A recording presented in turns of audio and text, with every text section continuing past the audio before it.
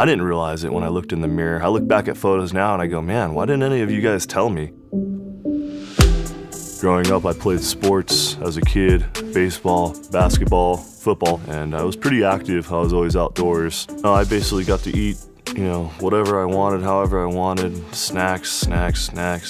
My metabolism was quick then. It was really no big issue. As I got older, I stopped playing sports in general, and I was more into hanging out and partying. Typical weekend would just consist of barbecue chips, Dr. Pepper, and just order up some pizza, hang out, try to get our hands on a 12-pack, 24-pack. I think growing up, going through college and working as many hours as I did, I was content, I was happy with life. It wasn't until I had realized my size 42 jeans and that I felt overweight finally and bloated and heavy and slow and out of breath and tired, 24, 25 years old, and this isn't how I want to live my life.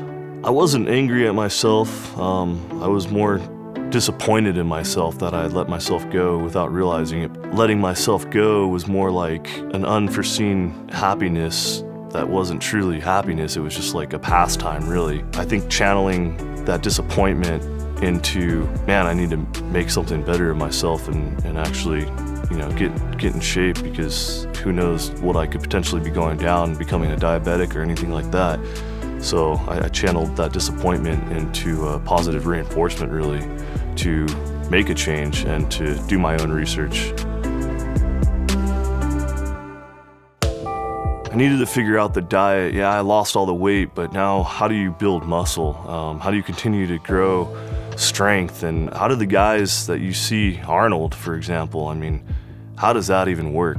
Everything you need to find is on the internet. And so I just spent the time, researched protein, carbs, fats, different supplements, just what would be beneficial and how do you do it. I found Chris Gethin's 12-week transformation program, and I basically just started following that. And I just really loved his whole attitude and his motive as far as, fuck complacency, and that just really spoke to me in a really loud word, like, just keep going. So his DDP program, I jumped right into that right after the 12-week program, and man, did that kick my butt. From there, I basically followed other trainers, followed Jim Stepani, started doing programs from him and Lane Norton, and just kind of all around, just program after program, utilizing body space to track my progress as I went. And slowly but surely, before I knew it, 135 pounds on bench turned into 225 pounds, and everything else just soon followed suit. I think, going through as you're lifting and losing weight and your body's transforming, you definitely notice it, and looking in the mirror and starting to see a little bit of definition, and you get pretty pumped up. You feel like, hey, keep going, you're doing something right. Family members start telling you you're looking really good. It's a great feeling when you hear people say, what are you doing, and you start talking to them and tell them about everything you're doing, and they're like, oh man, that's just dedication. I said, you know what? Anyone can do it. You just gotta put forth the effort.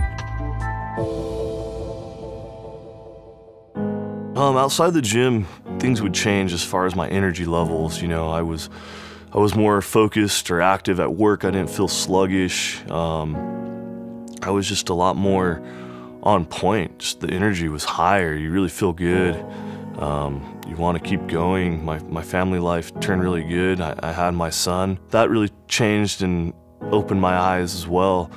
Having him just made me want to be even more dedicated to make sure that he would grow up a healthy lifestyle, camping, hiking, and be able to do that with his father. Getting more active with my son was really my primary goal, so being able to take him on hikes, and we've had some good times and climbing up some mountains together. So little guy's 5 now, and he loves nothing more than going hiking. So as he was a baby, we got a backpack I was able to carry him on, and we'd go on all kinds of hikes and trails, and I got involved in a group that went hiking twice a week called Lazy Ass Hikers. A bunch of cool people just trying to go out and hike some local trails in our area. I have my son on my back all the time, my dog at my side. It's a really rewarding feeling knowing that he'll get those memories and to grow up wanting to be outdoors. And it's really important for me to be able to be in shape so that I can keep up and do that, and really enjoy it to its fullest. Going to Yosemite and climbing Half Dome would be a complete goal, and I'm not going to do that 250 pounds, 25% body fat choking on air and needing an oxygen tank. It's just not gonna happen. For anyone that wants to change, you really first have to dig deep and say you want it. If you want it bad enough, you're gonna do it. The best place to start is just sign up at your local gym or go out on walks, get on some hiking trails even, and consistency. Consistency is the only secret, it is the only key. As long as you're doing something, you're in the right direction already. Strive to understand and learn your body. That is the best way to achieve end results. Everybody's body's different, and unfortunately what worked for me won't really work for you other than consistency.